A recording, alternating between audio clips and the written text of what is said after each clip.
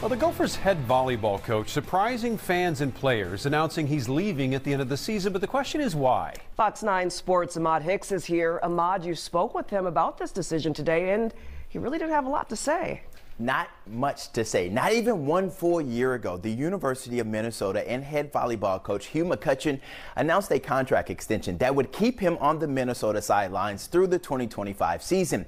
It was a contract he earned after leading the Gophers to 3 Final Fours in 11 seasons. Now, just 10 months after that news, McCutcheon announced this will be his last season standing on the Minnesota sideline and leading the Gopher women. When asked about it earlier today, McCutcheon was vague and gave no hints as to why he's stepping down following the season. Senior libero CeCe McGraw mentioned how the team was just as shocked by the news as we all were, but says now they just have to finish strong and support their coach any way they can. How hard is this decision for you? No comment. We'll talk about it, at the end of the season. What led into this decision?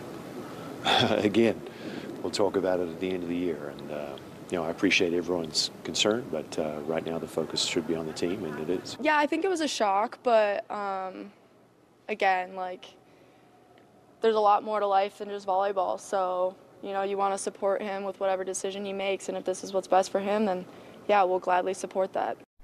Now, after the media session ended with Coach McCutcheon, he walked away from us, then came back and said his girls are playing hard and that's the focus. He said, quote, "We're going to finish it right and we'll get to the rest in due course," end quote. The Gopher women return to action tomorrow in Iowa. Ahmad Hicks, Fox 9 Sports.